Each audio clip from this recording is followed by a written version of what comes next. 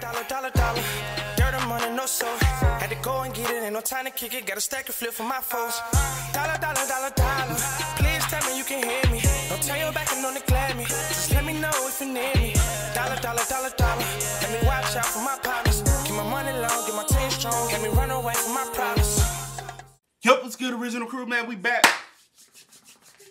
We got the most homicidal animal on earth. It's not what you think.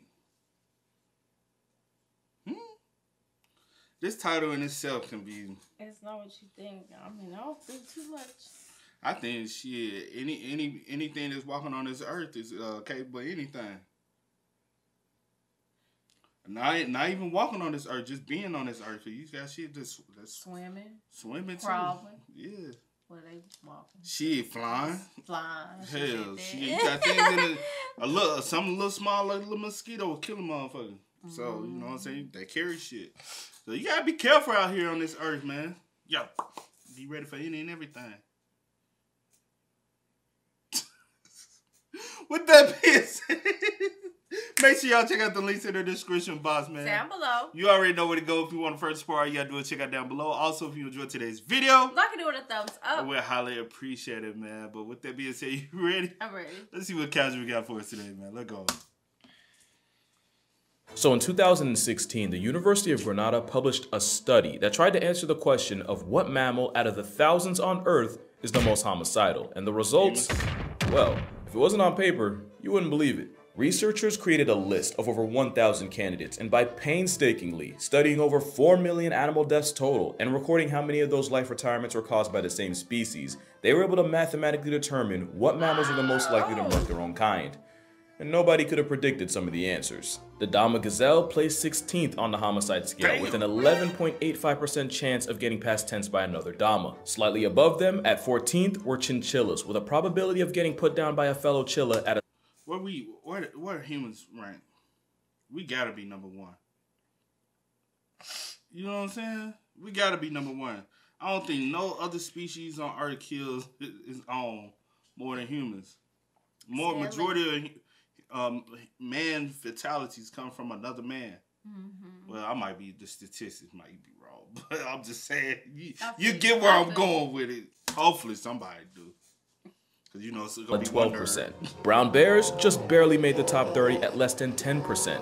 But the bears of the sea, specifically the New Zealand sea lion, lapped them with an execution rate above 15. Now, you're probably wondering where humans ranked on this list. We gotta be up there. I mean, there's just no way. No.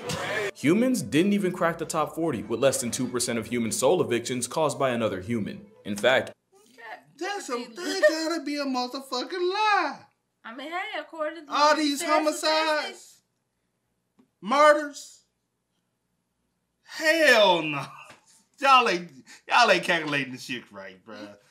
Out of all the humans, well, I guess because it's a more larger portion of humans on Earth, so the ratio gonna be low. But let's focus on the U.S. I feel you. Hey, not to be, you know what I'm saying, but goddamn, like what? Well, I didn't even go. I'm finna say, well, it's a country, but I'm not. Yeah, there's some countries outside the U.S. Yeah, I was gonna say, some people we ain't gonna focus just on who murk a lot of their own people. We ain't gonna go on now that. Yeah, let's just get back to the program. Let's get back to the animals. According to the numbers, lemurs have far more bloodlust than humans and chimpanzees. But the most horny for homicide mammal in this study, the most murderous creature on Earth, was the meerkat. No, not a meerkat. The meerkat, with about 20% of those in God's recently deleted having been airdropped by another meerkat. But like with any true psychopath, to see where these tendencies come from, we gotta look at their family. Meerkats are a type of mongoose, an animal that essentially married crack and determination with gang mentality. We're gonna get back to them in a second, but just know, running a fade with mongoose is like getting attacked by a team of temperamental tube socks with teeth. But if you take a wider look, meerkats belong to a superfamily that I'm not even gonna try to pronounce. I just know that they share it with fusas, which I talked about last video, and hyenas. Yeah, the hyenas' closest relatives are mongooses like the meerkat, and that made no sense to me until I heard what meerkats sound like.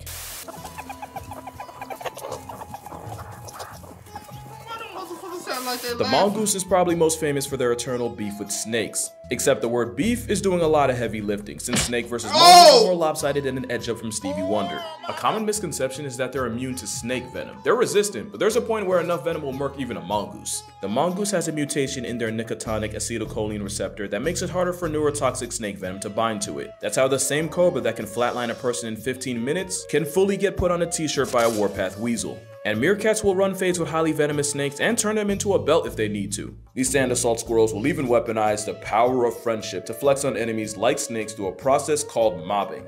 Speaking of which, don't worry, I didn't forget about this, but to explain why meerkats have such a high KD ratio against their own We got meerkats, the red-tailed monkey, blue monkey. Ain't never heard no blue monkey. Red-fronted lemur, the mongoose lemur, the black. Damn. New Zealand sea lion. Damn. And then the bottom. Yeah, I'm looking at the bottom now. The brown bear, the African wild dog. Okay, yellow mongoose. I'm just skipping over some now. You can pause, stop, and read it. Hopefully you can see. Pop it on TV if you can. Humans ain't even on this at all. I'm still... What? I'm still like... Sneeze. You know what I'm saying? Mm-hmm. That's crazy. You gotta understand how functionally dysfunctional their families are. The meerkat empire is built on a foundation of violence, extortion, spawn killing, cannibalism, but most importantly, a power-hungry mother, and it goes like this. Meerkats live in groups called mobs, and each mob is a conglomerate of several family units merged together as one. And sitting at the throne of each mob are the dominant couple, the alpha male, but more importantly, the alpha female. Because like with their bigger hyena cousins, meerkats are female dominated, and it's the biggest, meanest mama meerkat that calls the shots. Everyone has a job in meerkat society, and the alpha female is responsible for birthing new members to the mob, which is why she eats by far more than anyone else, so that she can make enough milk to feed her pups. The top male is primarily in charge of guarding his defenseless kids, and when he's not doing that, he's usually out hunting or spreading his scent to reinforce his territory.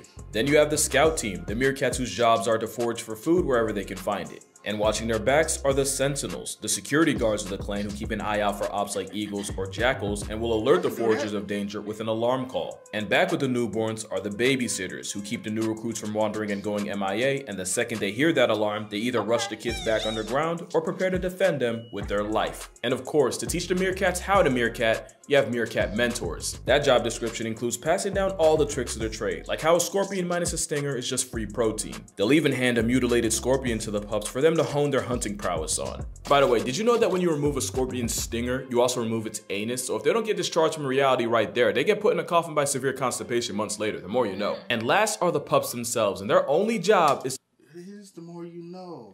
I didn't know that. Damn, that's crazy. die. And you're gonna see why just surviving meerkat society can be harder than Hefner. One of the most crucial rules of meerkat monarchy is that only the alpha female is allowed to have pups, and she can end up spawning 80% of all the infants in the mob. If one of her subordinates literally f***s around and she's the one to find out, the penalties can include the illicit offspring getting discontinued permanently, and even the offending female getting banished from the family by the queen. And with how meerkat mobs work, a lot of times this involves a mother evicting her own daughter. And with meerkats being used social, getting kicked out can be a death sentence with extra steps. So often the outcast will come crawling back, and sometimes she's allowed back in, but on one condition. The alpha female can and will force the insubordinate outlaw to breastfeed her children, basically using the threat of eviction to turn what's often her own daughter into a wet nurse. The price of promiscuity is why most baby meerkats born will celebrate their first birthday in the afterlife. Pups not birthed by the alpha are at such a risk that some insubordinate females will even catch a case eliminating the queen's kids if it means giving her own a better chance. But it's not that easy. The meerkat monarch. That is so fucked up, bruh. Damn, so if I'm just born, I ain't have shit to do with shit. They ain't got shit to do with me. My mom was the one that's horny. And they said, you born, we gotta kill you. You know how fucked up that is? Very much so. Like, wow. Eliminating the queen's kids if it means giving her own a better chance. But it's not that easy. The meerkat monarch is so attached to the throne that she's even willing to exile one of her daughters just for getting too big and therefore being too big of a threat. Just like hyenas, female meerkats produce double the testosterone as males, and they use this to bully the rest of the mob into submission. A banished female does have the options of either trying to bag a bachelor to start a mob of her own, or just straight up trying to join a new one. But there's always the chance she gets violently rejected for her efforts. To put it in perspective, imagine a grandmother that not only puts her daughters out on the street for getting pregnant, not only turns her own grandchildren into a case number, but only lets that daughter live under her roof if she agrees to nurse her mother's kids, which, yes, would mean breastfeeding their own younger siblings. It's twisted, but that's just how meerkats manner. And speaking of siblings, even your own roommate in the womb weight room can do you dirty. Meerkat pups will often square up and throw paws with each other, and even though these fights aren't to the death like with hyena cubs, there's a direct relationship between the availability of food and just how violent these fades can get. Early on, meerkat pups rely 100% on helpers bringing them food, and a pup will start something with their own sibling if they see that one getting too close to a helper. The human equivalent would be your mom coming home with McDonald's and you and your brother throwing fisticuffs with the winner getting to eat and the loser getting to watch.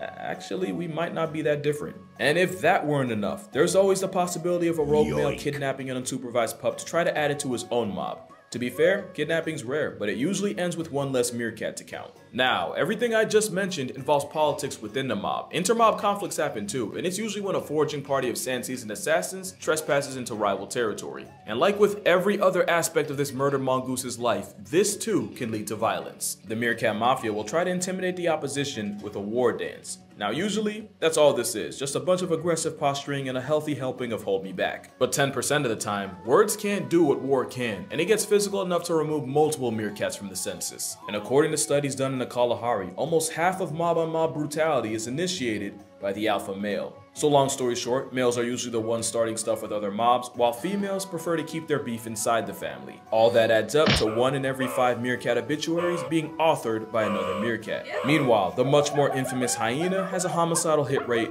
of about 8%. It's to the point where you almost wonder why meerkats don't just choose to live on their own, since the biggest threat to their way of life is often another meerkat. The answer— Well, I said it is, they want to live on their own because then you have the threat of, because they so little, can they possibly survive if they was just solo dolo or a smaller pack? You get what I'm saying? Yeah. Because they're so little and small, like, they have to travel in a mob. Once I get to a certain little age, I done learned a little bit. I'm going to run away. But you still little compared to the rest of the world. I mean, it's cool. And you can't survive in just by yourself. They need to be able to attack as a but damn, mob. I could not wake up to mine. Well, wake up to mine and y'all take me out. That too. What you mad at me for? What I do to you? You breathing. And you taking, you eating one less than you. Needs more food from me. I done got bigger than you. Now you jealous. Hating on me. Hey, one less you, more food for me. That's crazy. That's how they look at it. don't just choose to live on their own, since the biggest threat to their way of life is often another meerkat. The answer is eusociality. SparkNote's version, it's a system where there's one female spawning babies and everybody else works together to bring up the children while also splitting the labor of the colony. Bees and ants are probably the most famous eusocial insects, and so far we can only name 2 eusocial mammals, those being the raising of rodents to naked mole rat and mongooses like, yeah. Meerkats live in the desolate, sun-baked deserts of the Kalahari, where grocery shopping is a treasure hunt and death can get delivered to you faster than an Amazon package. The mob system, although not perfect, keeps members fed and protected, especially the pups who almost always have someone watching over them. Their alarm system is so advanced that the sentinels have different calls for different situations with different levels of urgency. For example, the warning call for an approaching fox or jackal is not the same for that of a bird of prey. And like I said, the power of friendship is their best weapon against threats like snakes. In fact, the only snakes they really have to worry about are the ones related to them. So, when it comes to meerkat family, you can't live with them, but you don't got a chance in hell without them. I've called a lot of animals homicidal, but no mammal is more murderous and more of a legitimate danger to themselves than a baby-faced foot-tall Terminator and the comic relief of Lion King. Thanks for watching, and I'll see you all in the next one.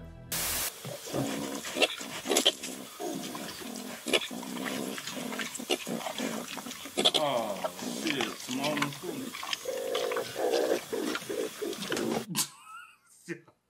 You said what? You don't get it? Timon and Oh. Hakuna Matata. Hakuna Matata. What a wonderful. Love is free. Hakuna Matata. But you know, I just take my chances and just stay with my mob and just pray that they don't take me out the Better next off day. just staying with your mob though. Because I'm better with them. Stronger with them. Stronger with them than you is without them. Yep. Without them, who are you? Just what you need me to do. I do what you just don't take me out, okay? You just gonna bitch up, huh? I won't do. I just gonna want to bitch keep up? my life. No, you gonna bitch up. Fall in line. Just let Fall me in just do line. my duties. So how does the throne? So I guess the queen has to die for the throne. So who overtakes the throne then? We all been bitches. I guess the daughter, right? She It'll been be her bitched daughter. out. So you weak. Not necessarily. You are. You can't even stand up to your old ass mama. I mean, come on. Hey, Come on, that's let's your be mama. real. Your mama willing to kill you. You gotta be willing to kill her. But she did know. Nah, your mama. Was, she kicked you out, willing for you to go out and die. She don't get too fussed about you because you another woman. But then now she gone, so now she you, said, "I'm the now head you pussy in charge." Get it? Like yeah, cat. I got it when you But said no. it. But hey, I don't know. But I would think the daughter, right? You would think. I would think. Hey man, with that being said, y'all continue to spam us up in the comments, man. Y'all let us know y'all thoughts Please about it in the do. comment section down below. But as always, I do go with the name DJ the Kid. This is Here, Paul. We are? Kid, Yeah. Go and get it, ain't no time to kick it. Got a stack of flip for my folks. Dollar, dollar, dollar, dollar. Please tell me you can hear me. Don't turn your back and don't neglect me. Just let me know if you need me. Dollar, dollar, dollar, dollar. Let me watch out for my partners.